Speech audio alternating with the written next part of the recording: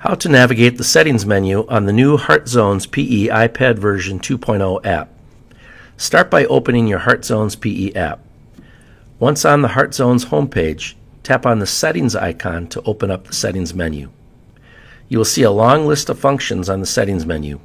The first line is export files. This is how you will load your class list into the HeartZones app. Refer to the lesson Creating Class Participants Using .csv files for directions on how to easily complete this process. If you wish to log out of the HeartZones app, tap on the green logout box. There is usually never any reason to do this, but if you need to, tap here. Next, tap on the Edit Email tab. You will now have the ability to customize the email message that can be sent out to your students. You do not need to add your own message. You can send the message that HeartZones has prepared with each individual report. Tap on Back to Settings to return to the Settings menu. Your next option in Settings is to configure your bridge. This takes just a couple minutes to complete.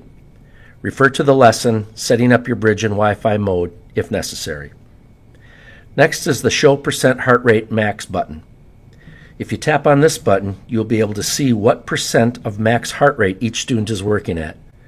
You will also have the option to display the student's first name or their assigned number on the big board. If you want numbers displayed, tap on the button to turn it green. Student names will still show up on your iPad, but will display as numbers on the big board.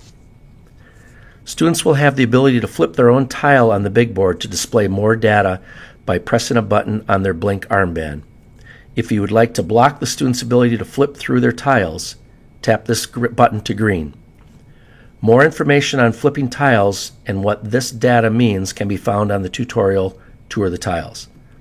Next, if you'd like to power down all the SCOSH heart rate sensors, simply tap the Power Down button. This is an easy way at the end of the day to make sure all your sensors are off.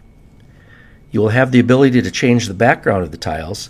Choose from gradient, solid, or none at all. The first screen is an example of gradient tiles. Most will choose this one. Next is solid, and finally, no background color at all. You notice that you can still see the zone color in the bar graphs though. Next, you will be able to set the zones for all three of these categories. Setting zones here will be for all students.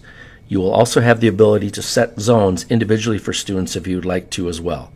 You can learn more about this in the tutorial Tour the Tiles. You will see what version of the HeartZones app you are currently using next. If you are not automatically updating your app, you will always have the ability to check here to see what version you have. After scrolling down a little more, you will come to the last 4 lines in the settings menu.